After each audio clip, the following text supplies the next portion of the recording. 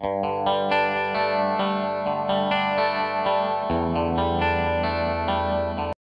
up, Fishroom fanatics? So just like I promised in the last video, I was gonna bring you guys an up-to-date video on the Fishroom. We're going to be current now. I know I was a few weeks behind.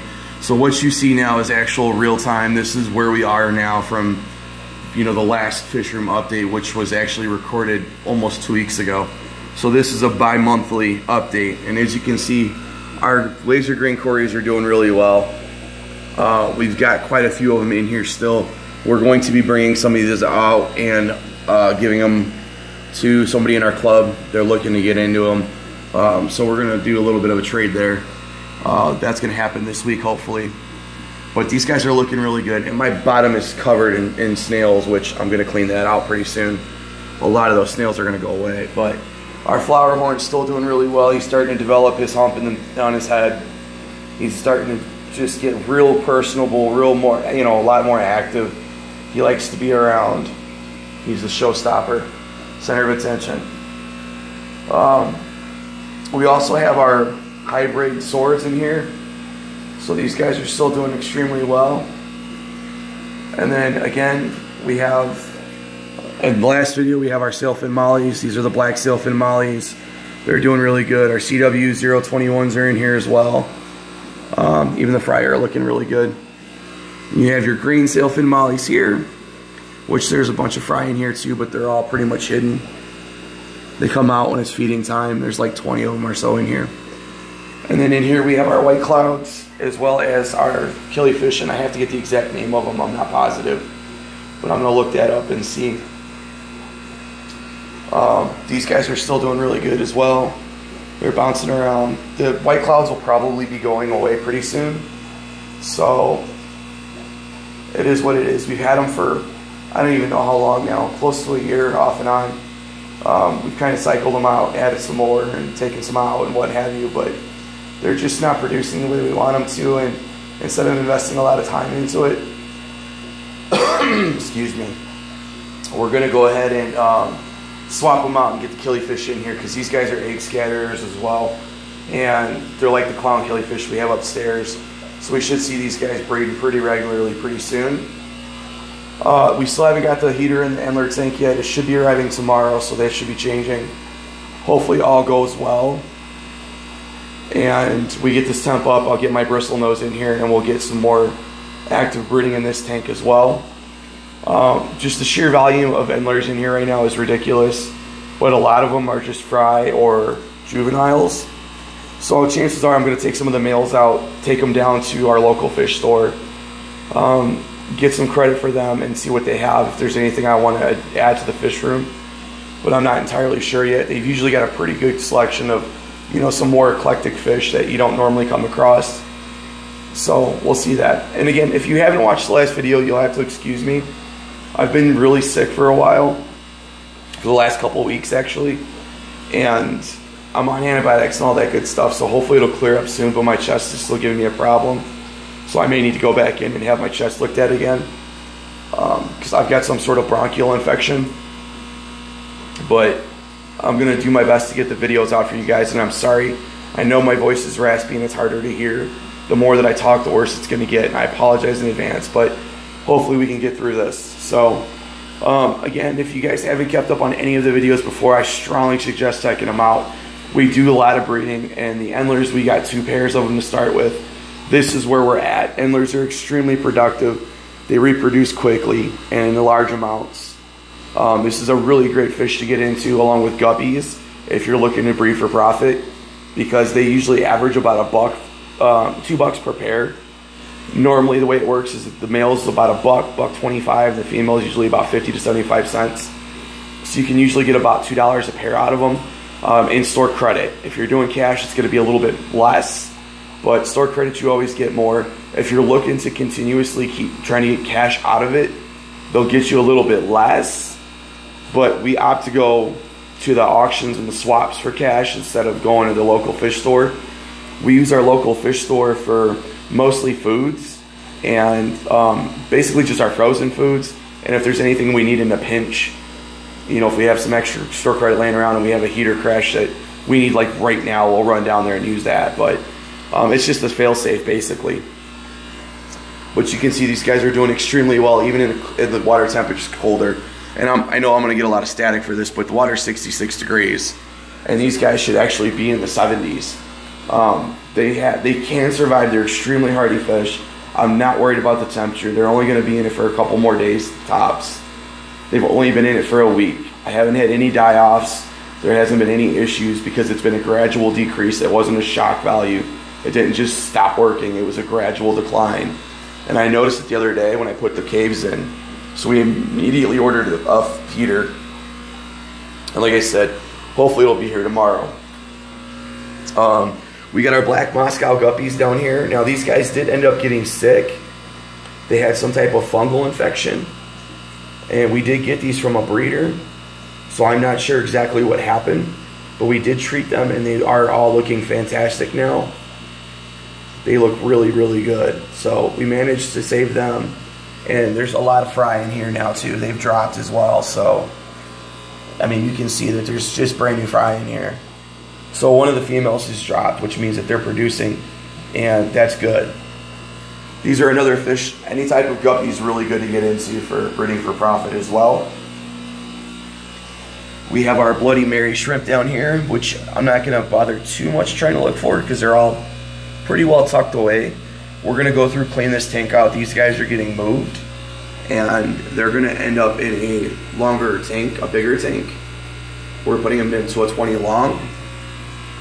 So they'll have a lot more room to breed. We have our convict cichlids in here still. These are the fry that we had a while ago. As you can see, there's a ton of them in there. They're all doing really well. They're all growing up really nicely. These guys will end up probably getting donated. They're only worth about a quarter to maybe 50 cents a piece at a local fish store if you're lucky and store credit. They're extremely easy to breed. They're extremely common. They're not worth a lot of money, but this is a good fish to get into if you want cichlids and you want that breeding experience. These are the ones to go for. I mean, they're just super easy to breed. As long as they have a tunnel or some type of a system where they can hide to lay the eggs and fertilize them, they're good. And they'll reproduce like there's no tomorrow. It's crazy. We have our Celestial Pearl Daniels in here, or Galaxy Rasboras, or Margaritas Daniels. Take your pick. They've been under so many different name changes, it's hard to keep up. We also have Panda Cories in here, which I'm not sure where the Panda Cories currently are. And you can see we got some algae building up. We're going to clean that out, but there's a bigger one in the back over here. But we got baby Panda Cories in here as well. They've bred, they've reproduced. I wish I could find some for you. I wish I could find some of the Celestial Pearls, but they like to hide. And I'm not going to stick, even under antibiotics, I'm not going to stick my hand in here unless I have to. Normally I just go in and kind of move things around, but I don't want to take a chance getting any type of anything in the water right now. So they're in here, they're doing really well. There's like 5 or 6 of them in here. These guys aren't as social as the ones that we have from before, but they do come out during feeding time usually. So they're still doing pretty good. We do have our other 2 Celestial Pearl Daniels in here, and we've got a ton of Blue Dream shrimp as well. They're just kind of all over the place in here, and this tank needs to be kind of cold out. It's looking pretty thick again, but you can see there's like shrimp everywhere. So these are probably going to get spread into a new colony actually pretty soon. And over here we got the 72 with our discus. We got the red checkerboard, the yellow checkerboard. We have our blue turquoise, our red turquoise. There's another one that's actually hiding in the back underneath. He doesn't like to be too social for whatever reason. But you can see all of the other tetras that are in here, as well as the Harlequin Rasboras are doing really well. This tank has actually done extremely well for us. Still doing extremely well. We haven't had any losses in I don't know how long. So these guys are all blending in really nicely together. We have our koi swords, we have the kahaku swords, as well as our breeding pair of green laser cories are all in here. This is one of the 50s that we have. And I wish I knew where the green lasers were currently hiding, but they like to hide a lot. They come out every so often. You'll see them zipping around. There goes one. They come out every so often. They'll lay their eggs and then they're gone.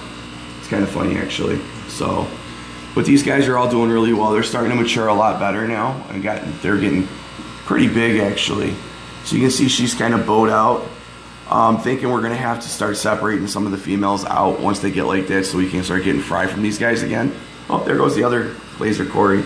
So we can start getting fry from them again. We ended up overselling our adults, and we didn't have any adult swords to actually breed with.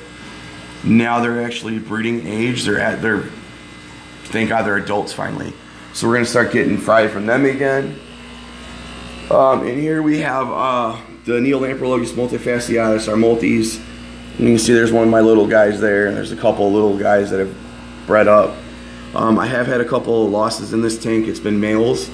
One of the males has become extremely territorial and has taken out some of my other males, which happens. They are technically a cichlid, so they can get pretty aggressive, especially during breeding time. If you haven't seen any of the videos before, check them out. You can see that the snail population in here has decreased significantly. I did toss in about 5 assassin snails, and they're doing their job. So, I mean, there's one right there actually buried up a little bit. But these guys are doing their job. They're hitting the other snails the way I wanted them to. I might toss a couple more in there just to kind of speed things up, but they're doing really well. So over here we have our cherries. These guys have been breeding like crazy as well. There's just a ton of babies in here. It's absolutely ridiculous how many of the fry that we have, baby shrimp we have in here. So these guys are doing extremely well right now. You can see some of the grass that we planted. It was like next to nothing when we put it in. A couple months later, and it's blossomed to like crazy amounts. So we're gonna have to go in and cultivate some of that out as well. And then down here, this tank is algae completely up, but we have Mateo Cory's in here. We're kind of leaving them alone right now just to see if they'll breed. They should, especially since they're pretty much being left alone. But that tank is algaed out right now, so we're gonna have to go in and probably clean up a little bit of that. But it's all green algae, it's all healthy, it's not anything bad. It's just overexposure to light. So you can see in here, those are our green laser Corys. That's the second batch that we've got. And believe it or not, there's actually carbon shrimp in here as well. But they like to hide in the shrimp, or in the ships. You don't get to see them too often. They usually only come out during feeding time, which is fine. But you can see our green lasers are doing really well in here. If you haven't watched the video on that, check it out. It happened before we went to an auction. We ended up getting a batch of eggs. They laid, we scraped, we put them in a bowl. We came home from the auction, we had to use the tank because the water in this tank's a little bit cooler. Tends to run a little bit cooler. We needed it for the shrimp. So she put her shrimp in there. We moved the bowl to another tank. For whatever reason, the second move killed all the eggs off. We were looking in here one day and realized that we had fry that had survived. So there's probably 20 of them in here that have survived. Normally that yield would have been way higher. I mean, you've seen our first clutch, but just being kind of chaotic and hectic and trying to get things moved around so we could make room, kind of shot ourselves in the foot. But we did get some of them out of there, so that was really cool to see. But other than that, that's pretty much the fish room update right now. There's not a whole lot more going on. We do plan on making some more moves. Like I said, so bristle nose will be coming down here. We're moving some shrimp around. We got the stuff for the shrimp. We got some more eco complete and what have you. So this tank should be going pretty soon. And there's 2 on the bottom actually that are down here that we should be able to get going pretty soon too. And that'll be all but 2 of our shrimp tanks going. The green lasers again are doing really well. So I mean, all the fry updates, if you haven't seen them, check them out. But we have fry in quite a few tanks right now, so they're doing really good. Everyone's breeding. But if you guys have any questions, comments, or concerns, as always, drop them in the box below. If you haven't already, do us a huge favor. Hit that like, subscribe, and share button. And as always, Happy fish keeping.